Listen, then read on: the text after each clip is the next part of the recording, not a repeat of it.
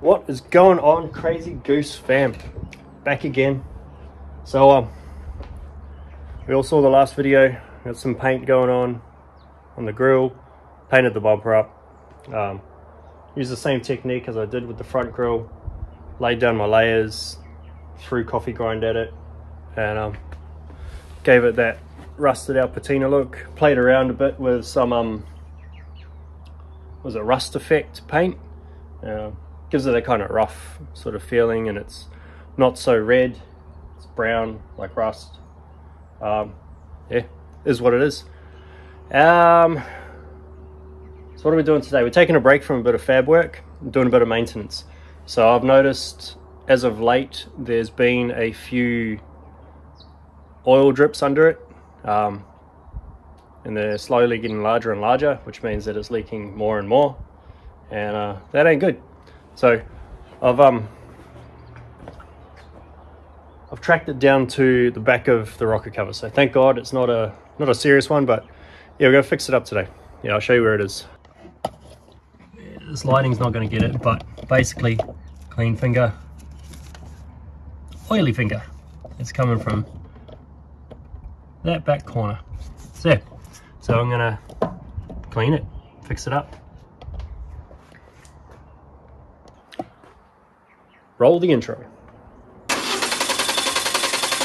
Welcome back. You are now watching the Australian from New Zealand that thinks he's in America YouTube channel of I have no idea what I'm doing, but I'm doing it anyway with half-ass welds and spray can dreams. YouTube certified mechanic. You're watching Crazy Goose Garage. Like, comment, subscribe, and share. So first of all, I need to remove all of this so I can get to the rocker cover nice and clear. So yeah, let's take it all off.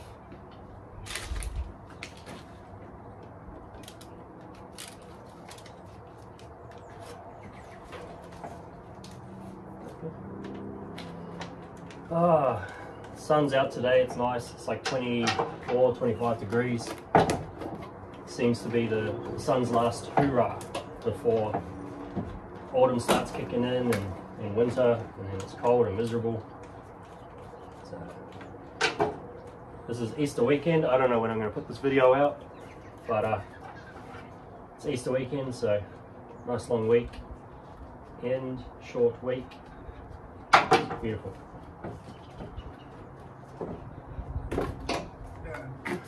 It's one part, one cable.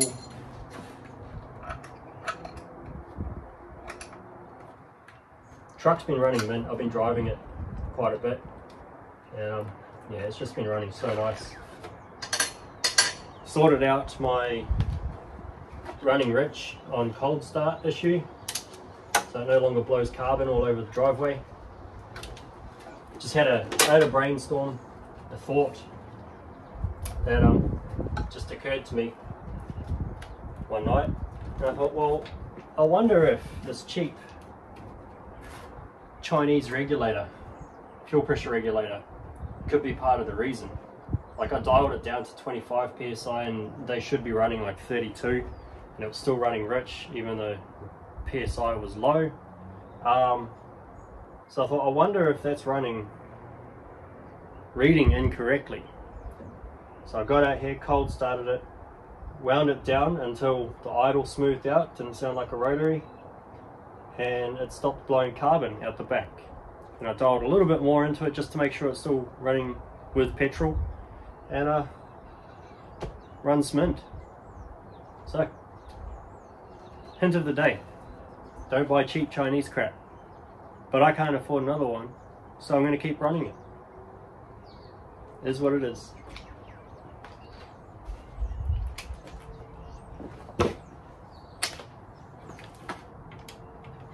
Yeah, I went to the hardware store, bought myself some new hardware. I think the hardware I was using could be part of the reason why it's leaking, because some of the bolts are too long.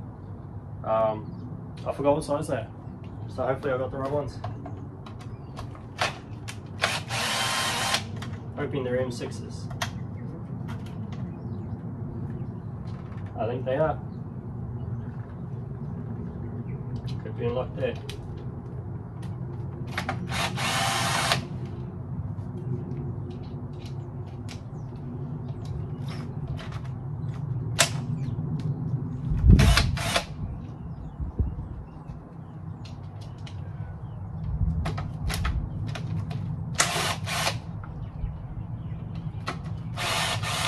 my battery's going flat.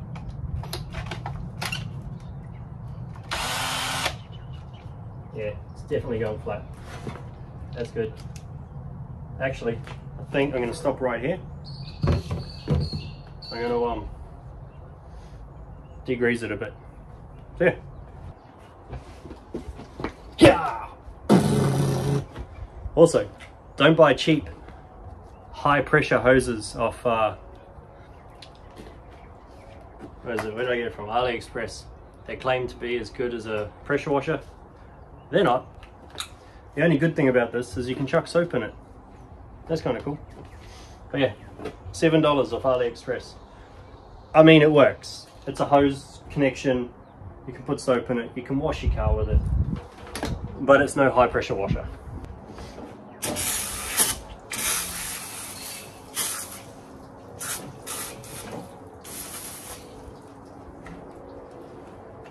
Get down on the gearbox a little bit.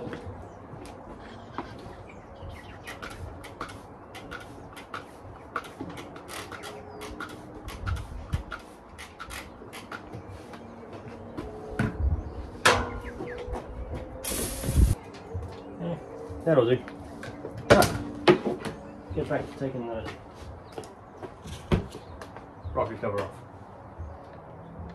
Go up. I'm gonna finish taking this off and do my usual, come back when it's done. I'm undoing bolts. That's not fun. Alright, so I got the rocker cover off. That took longer than I would like to admit. One of the bolts rounded out. I had the angle grinder at it, make it a flathead, because I put Allen key bolts in there, you know, make it look nice. And yeah, that backfired, but I got it out. Can't be stuck if the head ain't there. But let's have a look at this. So I put 2000 Ks on this since rebuilding it. It all seems to be good. Chain's nice and tight. Pretty sure that's normal. No weird metal filings anywhere. Yeah. Anyway, I'm gonna clean it all up. Clean up the inside of this. Here's my garage at the moment. There's more stuff in there than there should be. Just had my floors redone in my house, so can't really live in the house with heavy stuff, so the entire house is in the garage. Yeah, so I'm going to clean it up, but don't know if I'm in shot. Could be in shot. As a special little treat and traditional style of this channel, when we put things back, we put it back better. So this isn't me just fixing an oil leak, this is me doing something a little bit different. Yeah, so I'm just going to go clean everything up, pressure wash it, degrease it, degrease the surfaces, make sure it's all nice and dry, and then I'll proceed. Alright, so I got that, the inside of it all cleaned up, that's all good. Gasket's still good, it's still soft and flexy, so going to reuse that. Now, what are the special things I'm doing? It's not really that special, just putting a couple of fittings in, just for the oil breathers, so it's not a barb as such. So one's going to go there and one's going to go there. Maybe that one will go there and that one will go in there. I don't know, I'll figure it out. I don't have two 90-degree ones, which I did, because then that would work a lot better. But yeah, we'll figure it out. What does that mean I need to do? Well, I need to cut that off and widen it up a little bit so it'll accept the fitting. Then I'm going to carry on with the more special things, a bit like me. To buy a new angle grinder, because I was using the other one yesterday and it blew up. Thankfully not in a catastrophic event, hence why I'm still here and able to talk to you. I was using it, I heard a pop, and then it sent itself to the moon. It went from 30,000 RPM to 4,765,000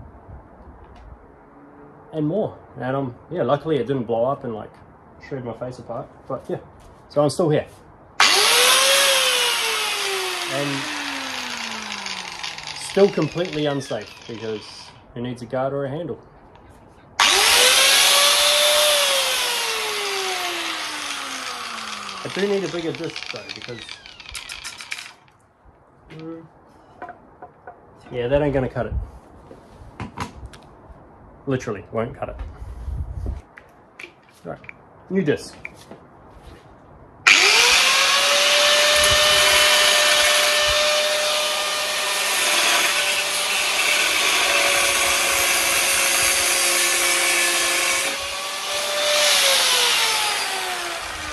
Perfect. Now, my next problem is I don't fit, so I'm going to have to drill it out. Over.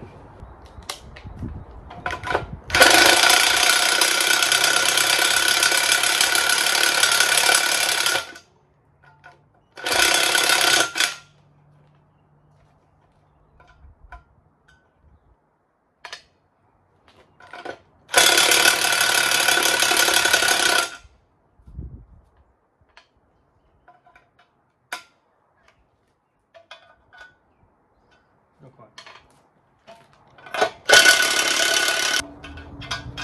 Now don't be worried, I'm not about to cut up any expensive AM lines. These came with my cheap fuel regulator, so it doesn't really matter. What I am going to do is grind off some of these edges, and that'll work perfect. So yeah, I'm going to grind them off, then I'll bring it back. Alright, so got that hole done through there, ground down the fitting for it so it actually fits. Made an absolute mess of that. That's great, but it fits. Now,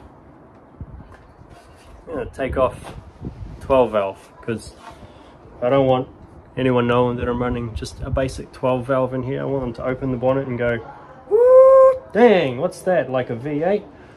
No, it's a straight 4.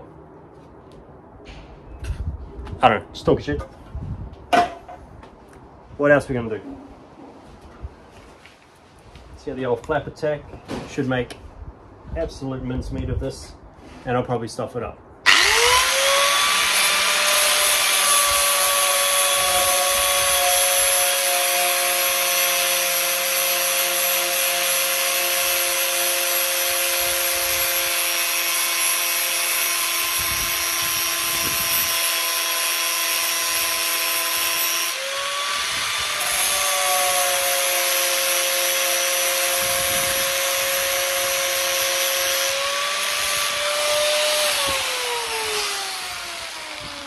It's going to take a while. It's been a while to get that E off, so time lapse it, time lapse it.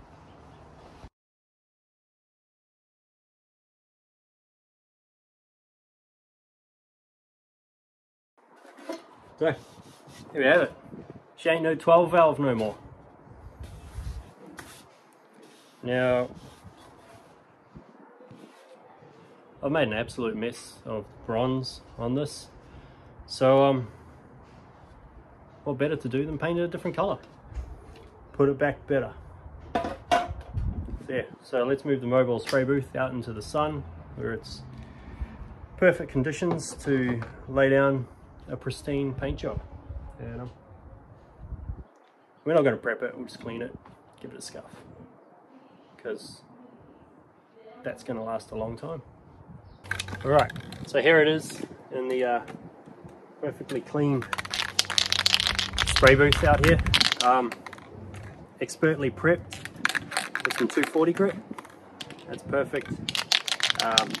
Yeah, literally just gave it a scuff. Do I care? No, I do not. Is this primer going to react? More than likely. Again, do I care? Absolutely not.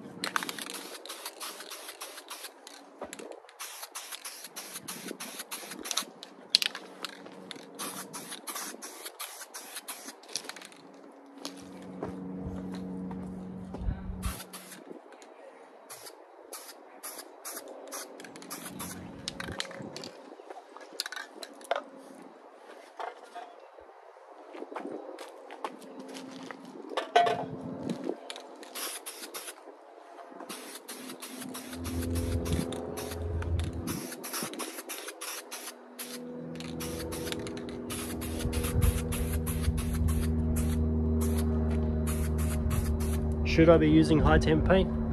More than likely.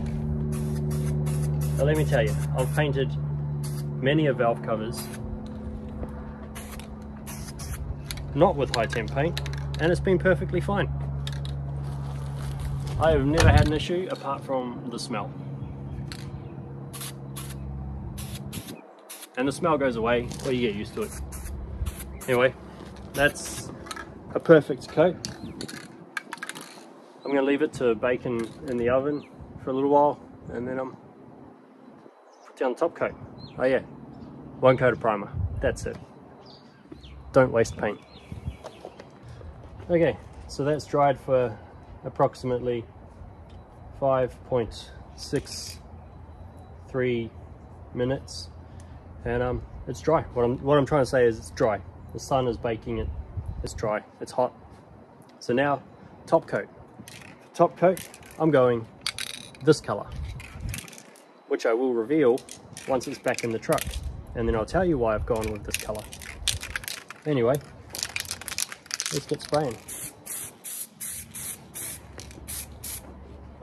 This one I am going to do a couple coats, so a light coat for the start.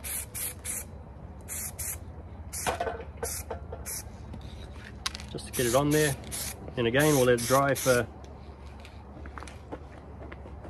approximately 6 minutes, 0.45 seconds.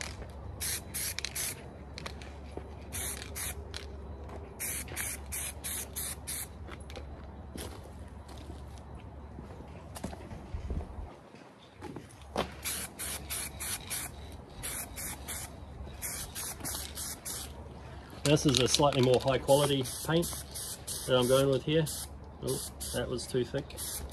That's perfect. Bit more high quality than my usual $5 tin of paint. This was $25. That's cool, the wind's blowing it out of my way. So I got it on thick on a few places, but that's okay. So yeah, first coat's done. We'll let that dry and set, then we'll come back, do another. You ready for this? You ready? Boom. There's the color.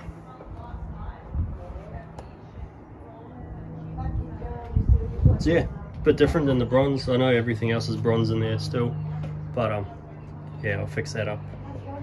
Give me some time. Big things coming. Big things coming. Anyhow, let me flip the camera around and we'll talk a few things through. Alright, so let's have a little chat. Why am I building the truck? Why did I go with that colour on the rocker cover? And what the truck means to me. Well, apart from actually like really loving cars and being brought up around cars, my dad was always mechanicking, playing around with cars. Some of the cars he had when he was a kid, just crazy, like taking a Vauxhall van, cutting the front off of it and sticking a 202 out of a Holden Commodore in it, and then welding a nose cone to it because obviously the motor stuck out through the front of the car. He's had many minis, many utes, trucks. He was a contractor, a mowing contractor, so he always had trucks, and which leads me to that colour. So I remember my dad bought an old milk truck, cut the top off it, welded in the walls, and then proceeded to paint it white in that colour with a roller.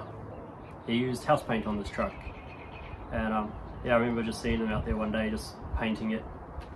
And yeah, so my brothers are all into cars. I've just been around cars all my life. So this man right here, my dad, we never got to build a car together. We built a little motorbike when I was young. We built a Yamaha PW50, we built that together. And yeah, this is, I suppose this is a truck dedicated to him, that when I feel like it's safe enough to, the kids come out and work on it with me. I don't want them around when I'm doing the welding and the grinding. They're just a little too young to be around that so far. Eventually we'll build them a truck. So yeah, so I'm building this with them because I never got to build a truck with my dad. Why did I pick the Courier? Well, first of all, I picked the Courier because it was cheap. I bought it sight unseen. I bought it for a work truck. But then my dad passed away a year ago, and I went back to New Zealand to do what you do when someone passes away, and I was cleaning out his stuff and I found some photos. And this was one of the photos. So again, another hand-painted, two-toned truck, and that's me on the back of it. Now, I don't know if the camera will pick this up, but right in the bottom corner there, she's a Courier. It's a Courier. So when I found that photo, it had more meaning to me, building this truck. Now, here's another one. So that was my mum's Celica, the Courier in the background. Now, on the front of that Courier, there's a little rubber duck. Just one duck. So, for as long as I can remember, my dad's nickname was One Duck.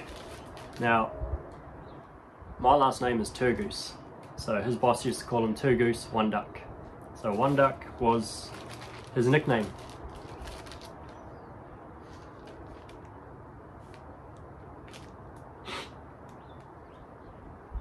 Now Squeaky here, give me a sec. Squeaky was named Squeaky because, well, she squeaks. But she's getting new plates. One Duck. And of course, in the rusty. Had to get rusty ones. So yeah, so that's why I'm building this truck, because I love trucks, I love cars. My kids are helping me, but being a Courier, it just has a bit more meaning. And this just means that my dad can ride with me in the truck we never got to build. But I know but I know he's building it with me. He's calling me stupid. He's asking me if that's a really good idea. But I know that if he was alive and kicking today, he'd be right under that truck with me, building it with me, learning, teaching, enjoying, just doing what dads and kids are meant to do. So yeah, sorry for the sentimental shit, but that's why I'm building it. And we ain't done, Dad. Peace. Thank you for watching. Like and subscribe. All the normal YouTube stuff. And remember, procrastinating is time you're wasting.